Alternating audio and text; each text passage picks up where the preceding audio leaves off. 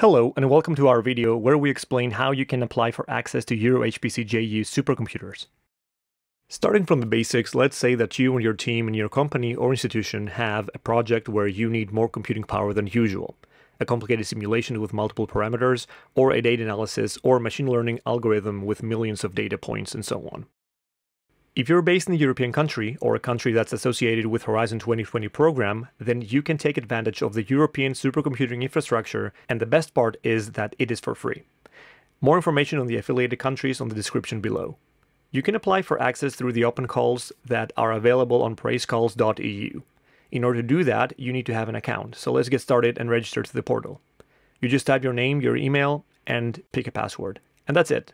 You will receive an email to verify your given email account and you're good to go. After that, you just log in with your email and password, and now you're free to choose the call that works best for you. Initially, you will see all the available calls and a top menu with your dashboard and account information. The dashboard has all your saved applications, and at the moment it's empty because we just signed up. Picking the appropriate call for your particular needs can be tricky, but don't worry because we are here to help. The EuroHPC project has set up a competence center on each European country to guide you through the process. Visit eurohpc-access.eu and find your local competence center. We can guide you before, during, and after you have gotten allocation to a supercomputer. For our example, let's pick the development access call. All calls come with a little bit of information at the bottom and an apply button to start applying. So let's start applying.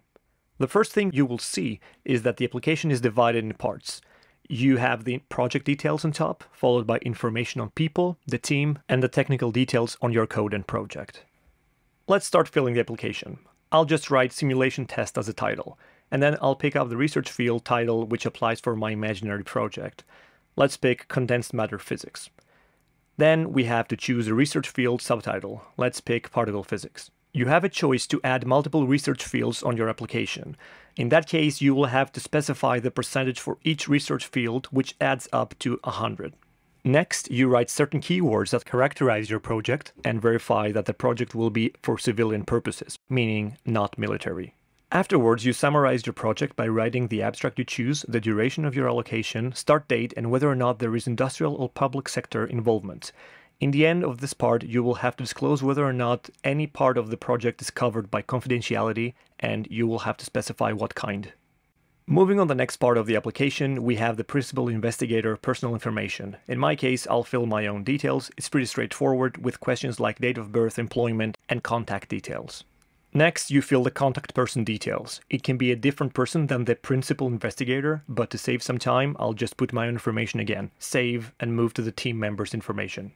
This part is also important because you will need to specify who is going to have access to the allocation that you're applying for. Let's add one person to our team. Then save again and move to partitions. In this part, you specify the supercomputer of your choice. Depending on your projects and workflows, different systems may be of use to you. We can of course also help with this choice.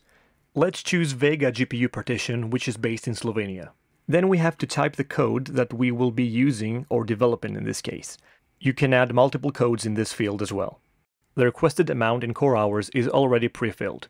This amount is different for different partitions. Let's type an average amount of cores that we will be using for our project.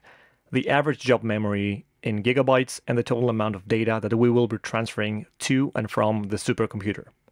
Next, we are filling some more details on input and output for our project as well, such as storage needed, maximum amount of memory per core, and in case you have I/O data traffic information or specific I/O files. If you need it, you can add another partition, for example CPU, but in this case we will just use one. Let's save and move to the last part. In the development part, we will add certain technical details of our project. First, we are filling some general information, and then the current and target performance we're aiming for.